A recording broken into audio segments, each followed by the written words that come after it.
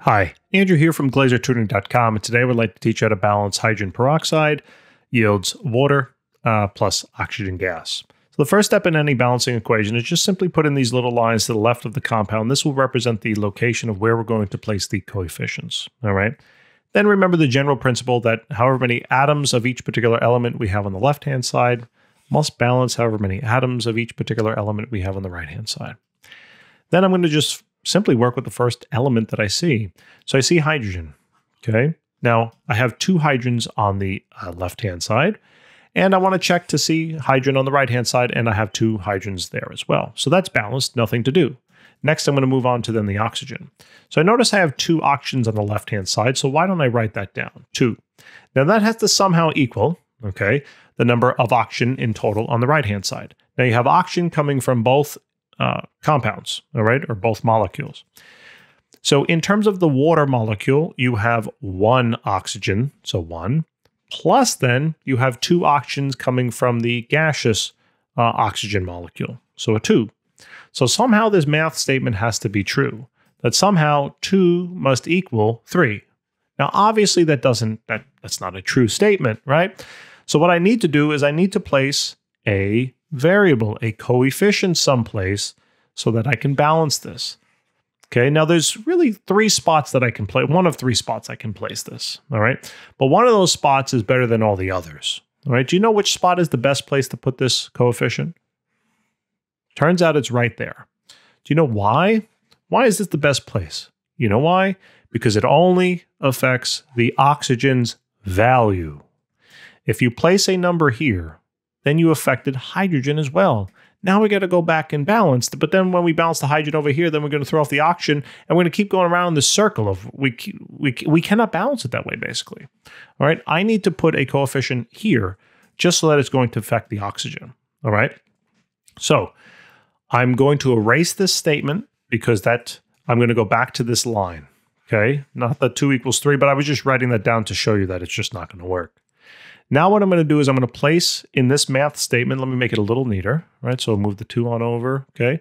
I'm going to place now my variable, x, next to the 2, because it's going to be some number times 2, and it's got to make this equation work, okay? Now this equation can work. We can make this work.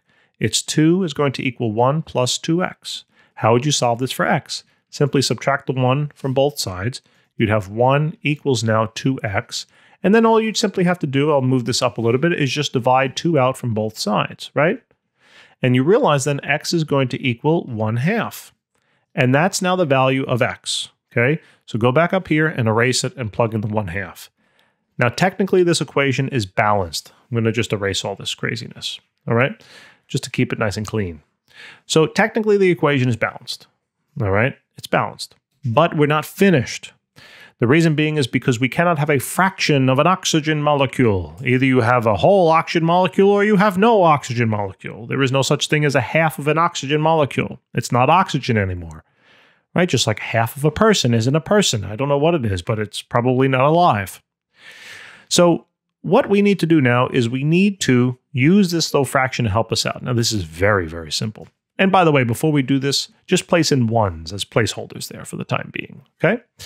So whatever the denominator value of that fraction is will represent the number that you're going to multiply each coefficient by.